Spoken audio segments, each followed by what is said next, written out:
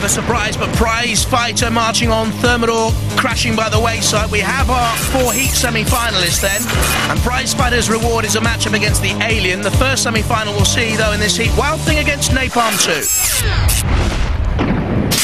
Okay, Napalm and Wild Thing up next. Both sustained damage in the first round. What happened to you? Well, many things happened to us in our first battle.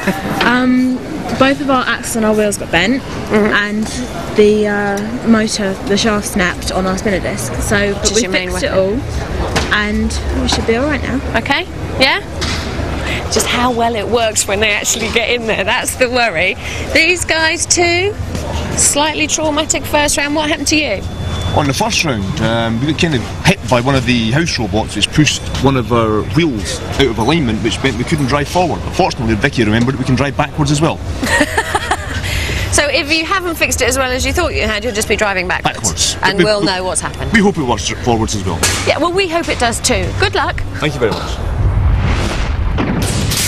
From New Ash Green, Napalm.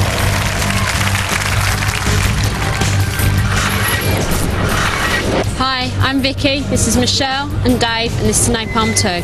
Napalm 2 has its wheelchair motor driven axe at the back, which drives up, down, hopefully putting a few holes into a number of robots. This is our 5th successive war, and this time we hope to do some real damage.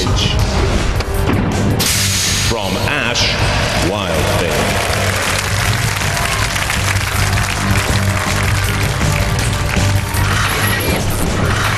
Hi, we're the Wild Thing team, and I'm Isabel, this is Jake and Nick. We've been here before, and we've upgraded the robots so that we now have a spinner disc, and we aim to win. Robot Wars in all its destructive glory will be right back. Those metal-munching maniacs are back on Robot Wars. Wild Thing, improved. Looked it too, for Nick Adams, daughter Isabel and son Jake. Against David Crosby, Vicky Organ and Michelle Davey, and the Napalm machine. There it is. Very slow in victory against Warhog. House robots will pick up anything loose, anything vulnerable, dead metal with the pincer and the saw. And shunt back again and hungry for more metal mayhem. 3, 2, 1, activate. Wild Thing, first out of the traps, slamming straight into Napalm. 100 kilos, both machines. Napalm stopped in its tracks. Need to see some movement from Napalm. Wild Thing here. That disc does look very potent. Crumpling in on the side of Napalm and the titanium hull. And Napalm is going nowhere, very, very fast. Again, Wild Thing attacking. The bang of Napalm drops slowly, ponderously. Catches onto Wild Thing, onto the arm that they use as a streamet. Vicky, who loves her computer programming, trying to program a response from Napalm. Nothing coming so far from the team from New Ash Green. There goes the pit release button, activated by Wild Thing. And now they're shaping for a push here. Push and shove Napalm all the way. Veering out towards the arena side wall, dodging the pit momentarily, but not for long.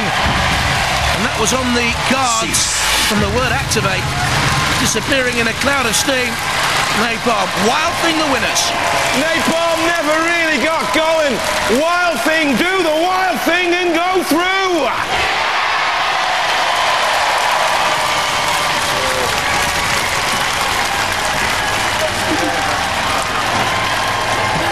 Never really got going, did it?